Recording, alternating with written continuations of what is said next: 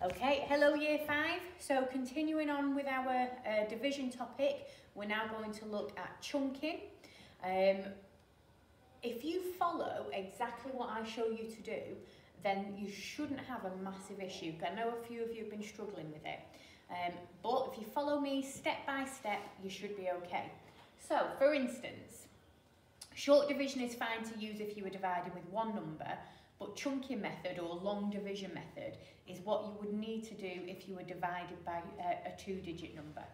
So if I was dividing 2,922 by 37, okay, that's what I want to work out.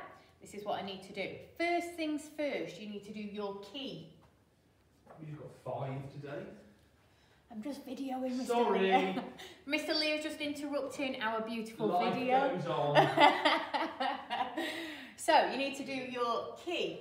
So first things first, you need to do 1 times 37, which we know is 37.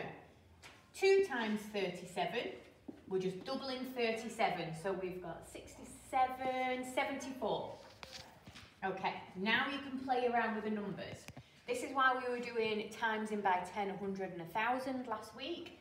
We can now do 10 times 37, which gives us 370. We could do 20 times 37. Again, we're just making it 10 times bigger, so 740. We could do 5 times 37 because we can halve this number, so that's 150, 185.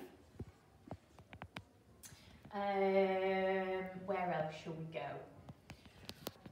I think we could actually add those two together. We could do 15 times 37. So that would be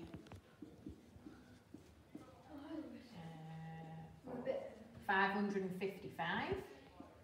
Okay. I think I'm going to start there now.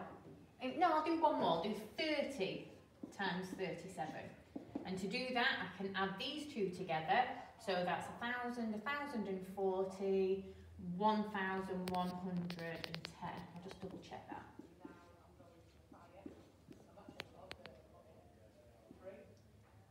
Yeah, 1,110. Okay, so I've done my key.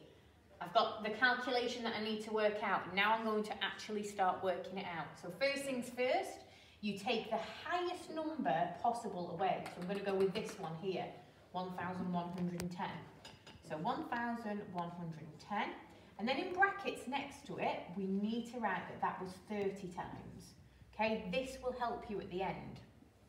So 2 take 0 is 2, 2 take 1 is 1, 9 take 1 is 8, and 2 take 1 is 1, okay? Then I take some more off, so actually I could take this off again. So take away 1,110, which is 30 times. So 2 take 0 is 2, 1 take 1 is 0, 8 take 1 is 7, and 1 take 1 is 0, okay? Then I go for the next one, so I can't take 740, that's too high, but I could take 15, so 555, so that's what I'm going to do. And that's 15 times. So 2 take 5 you can't do. You can't borrow it from there, so we're going over to here.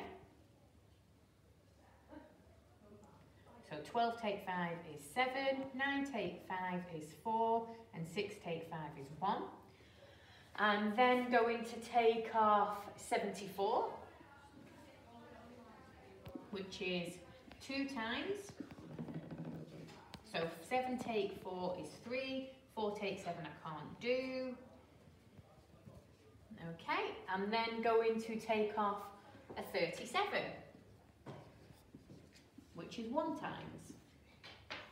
So 3 take 7, we're going to exchange. So 13 take 7 gives us 6, and 6 take 3 leaves us with 3. So I can't take any more off that now, because the 1 times 37 is 37. I can't take any more off that. So that is our remainder.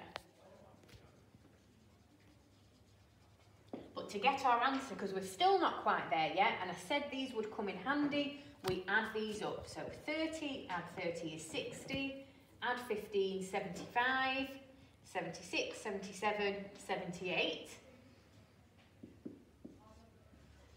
And our remainder is 36 over 37. Ta-da!